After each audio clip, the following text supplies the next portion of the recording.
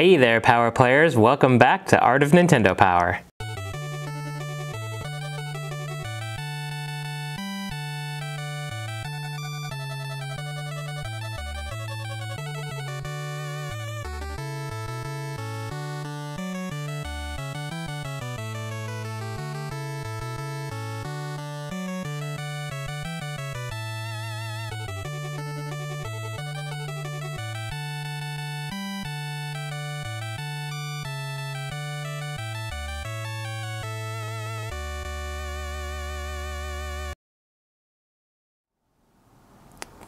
Today we're doing something a little bit different. We're going to take a look at these blind bag magazine packs from the Video Game History Foundation, or GameHistory.org. If this is the first time you're hearing about the Video Game History Foundation, absolutely recommend you going to GameHistory.org and checking out their website. They are a genuine 501c3 nonprofit organization that benefits game preservation and our community. They do so many great things, and this is just one of many ways that you can support them. So the foundation has a really significant magazine archive, and with that of course comes a number of doubles. So they've decided to do these magazine blind bags so that you know, they can give you something that's a kind of a cool collectible, but then also thin out their herd of magazine doubles and benefit the organization all at the same time. These are $20 a piece, or you can save 25% by subscribing. The website details exactly what you'll find in these, but I sort of intentionally didn't read through that so that I could be more surprised when I open these. So I don't really know what is in these, and we're gonna find out together. So I actually bought 3 of them. One of them I decided not to open, so we're gonna open 2 today. I decided based on weight. These are the 2 heaviest of the 3. That's what I decided to use as my criteria for which ones we're going to open. So without further ado, let's open these blind boxes. All right, here we go. So as you can see, this comes in this stylish black paper mailer. It's completely black and just with the shipping label on it. So let's, there are just rip cords here, so I can just do this.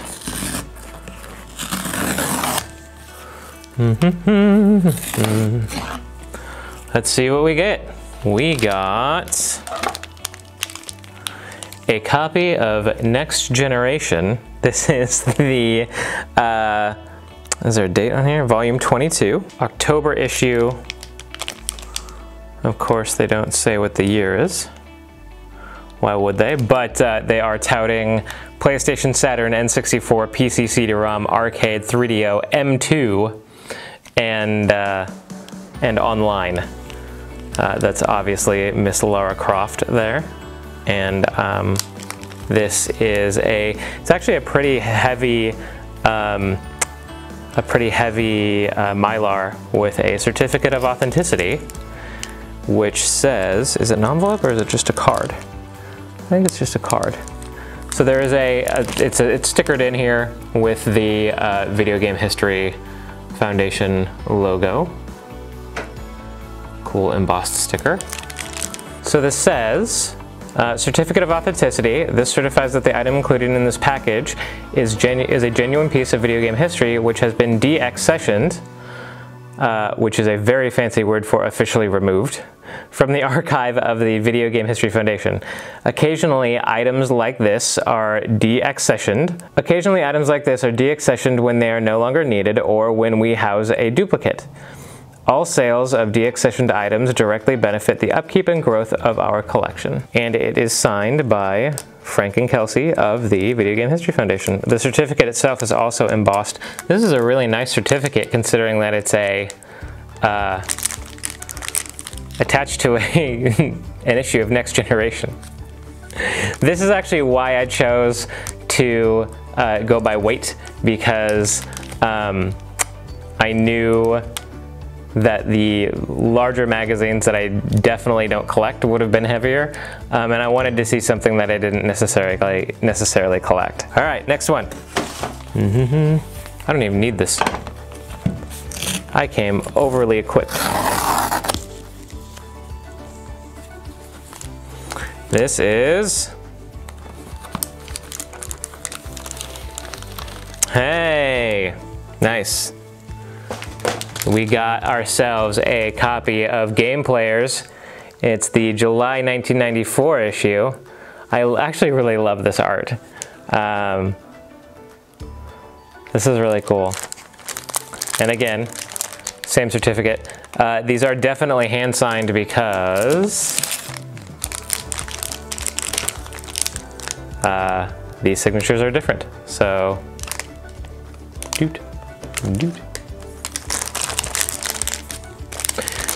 So yeah, not a ton to this video. I just kind of wanted to open these and see what they were and show them to all of you. And now you can make a decision as to whether or not you want to subscribe or do a one-time $20 fee for supporting the Game History Foundation and getting a fun magazine with a very cool certificate of authenticity on it.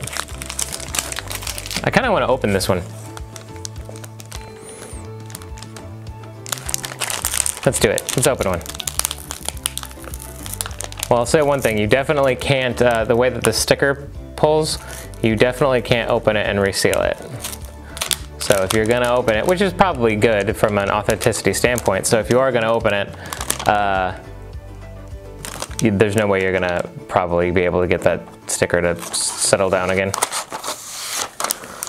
Oh, hey, look at that. Wow, that really bugs my eyes because they're small dots.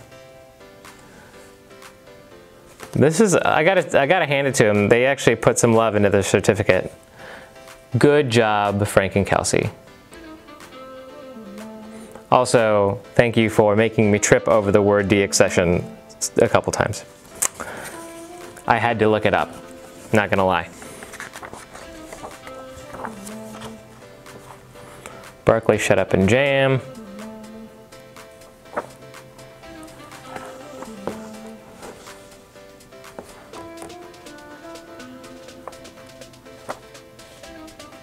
Some cool Mortal Kombat merch. Wow, look at all these price guides, or not price guides, but like catalogs. Look at the Game Dude catalog.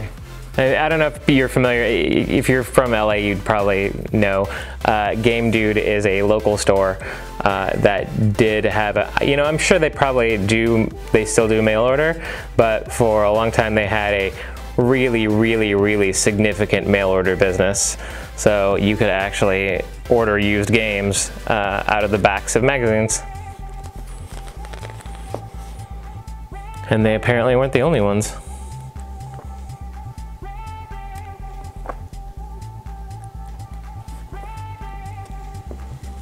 Look at this Boogerman ad. It's like, it spans all these pages. I love it.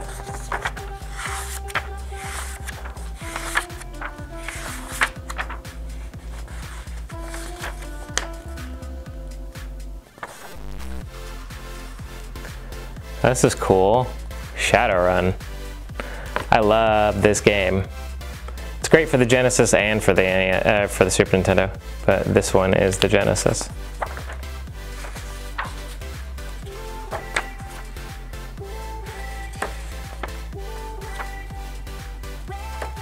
Spike McFang.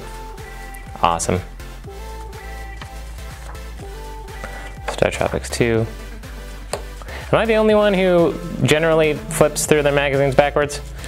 Do you also do that? You should tell me in the comments which way you flip through your magazines. Because I definitely, out of force of habit, flip through magazines backwards. Oof. Wing Commander. They gave Wing Commander in '82? That's Wing Commander for the Super... Oh, Wing Commander for the Sega CD. Ah, alright.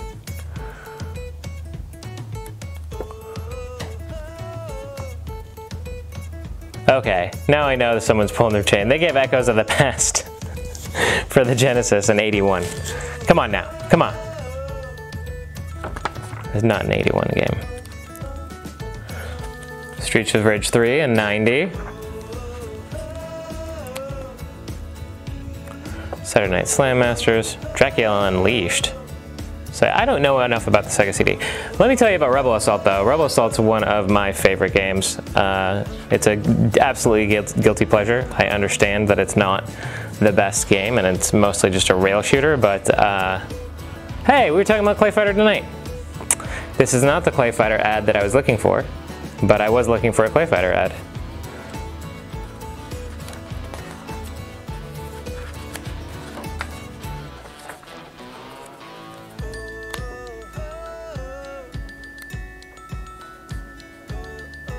Ooh, Sega CD Product of the Year for Thunderstrike.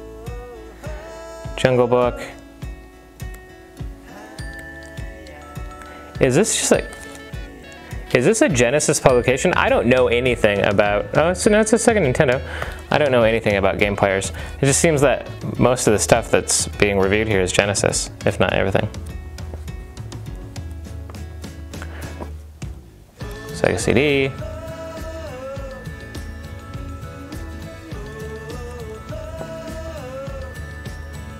Asterix, Genesis. Mario Andretti Racing. God, what a great Earthworm Jim image. That's one I wouldn't mind owning. Made by Playmates Interactive. How did I not know that? That's interesting.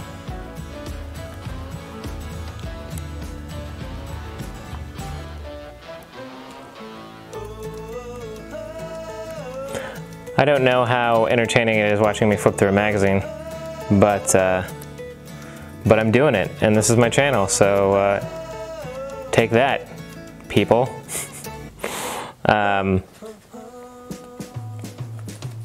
Mostly I like flipping through old publications for ads.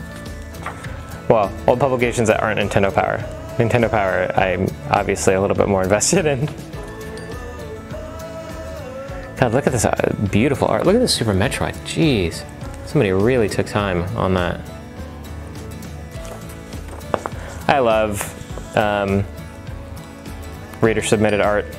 I actually have some reader-submitted art that I'm going to do a video on. But for Nintendo Power, I have some actual envelope art from kids.